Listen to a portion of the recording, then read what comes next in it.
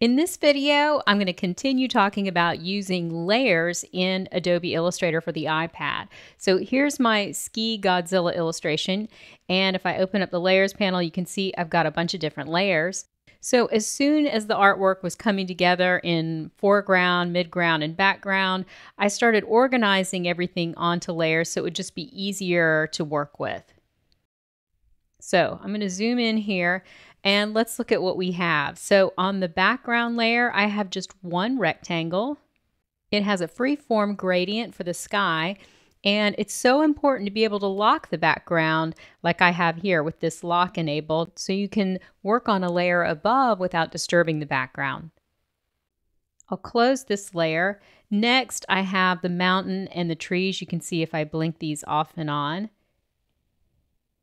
And if we look here in this layer, you can see there's a ton of objects here. This is really typical for working in Illustrator. And that's another reason it's good to organize your artwork into different layers, because you can imagine how long this list would be if every object in this artwork was just on one layer. Now, in addition to organizing into layers, you can also organize into groups. That's a really great way of working in Illustrator. So let me zoom in here a little bit.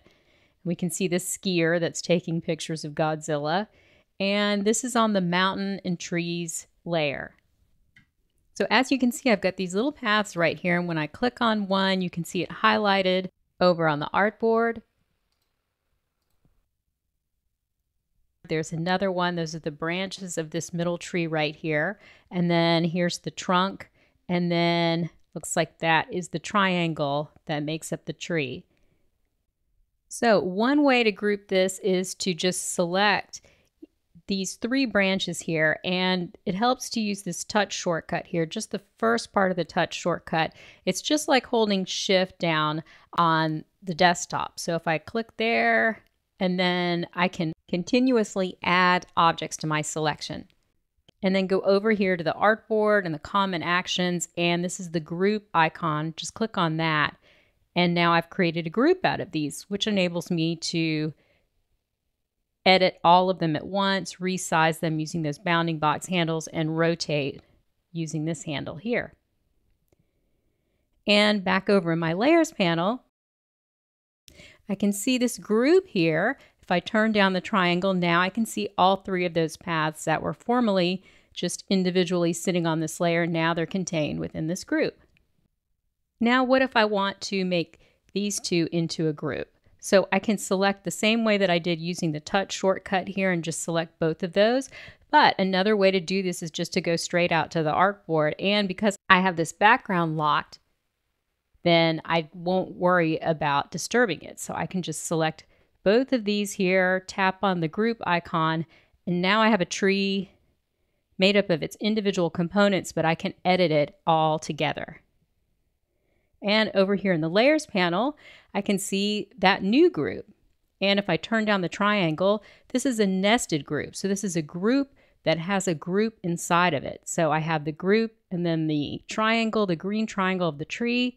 If I turn down here, I can see each individual path. So we've looked at two ways of creating groups, by using the layers panel to select objects and the touch shortcut.